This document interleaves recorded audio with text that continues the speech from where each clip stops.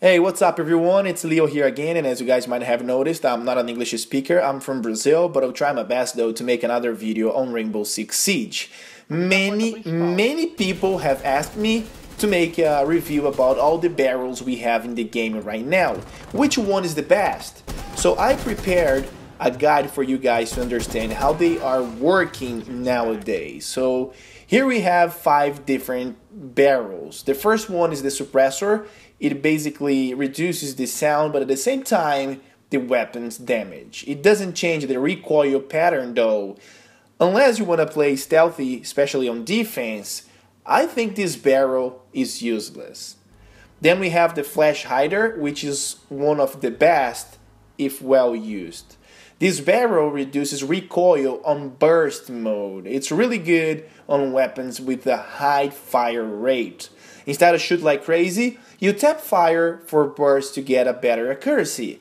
It's my favorite attachment for Twitch's FAMAS weapon, and I really enjoy it. It works really well. Then we have probably the best barrel in the game, the compensator. It reduces the recoil spread over the time. It means it gets easier to control due to a less recoil if you keep shooting for a long time. It starts with a normal recoil, but after a second, maybe 2, I don't think it gets too far, like 2 seconds, it gets a way more stable. The compensator works on every gun, and the best results are on those weapons with a crazy recoil, like the Thatcher's AR-33 and Buck's rifle.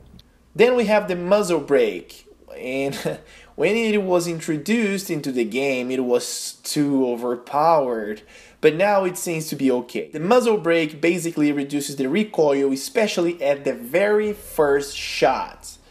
It also fits very well to all weapons, but it turns really effective on the marksman's rifles.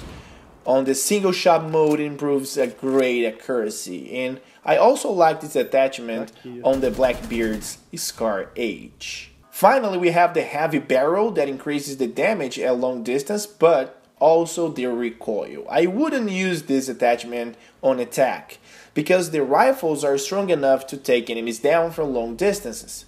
On defense though, it can enhance weak guns like Vera's M12 and Frost LMG, and those with small reach like the SMG11 from Smoke. Okay, so now I will make a quick comparison here between all the barrels using an average gun, the Para 30H. Starting on the hip fire mode, the muzzle brake had the best performance. Now let's shooting aiming down sight. The compensator and the muzzle brake had the best performance. On both situations, the recoil was significantly reduced. Now let's ADS but controlling the aim. The compensator had the best performance here again. When you shoot the whole magazine, it gets super stable. Aiming down sight with bursts now. As expected, the flash hider had the best performance here.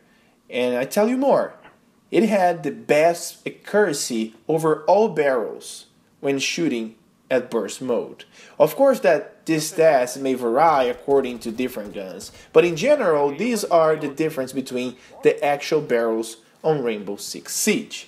Well, I hope I have helped you somehow guys, and that's it for today. Have a good one, and bye amigos. Watch me, nay, nay. Okay. Now watch me whip, whip. Watch me, nay, nay.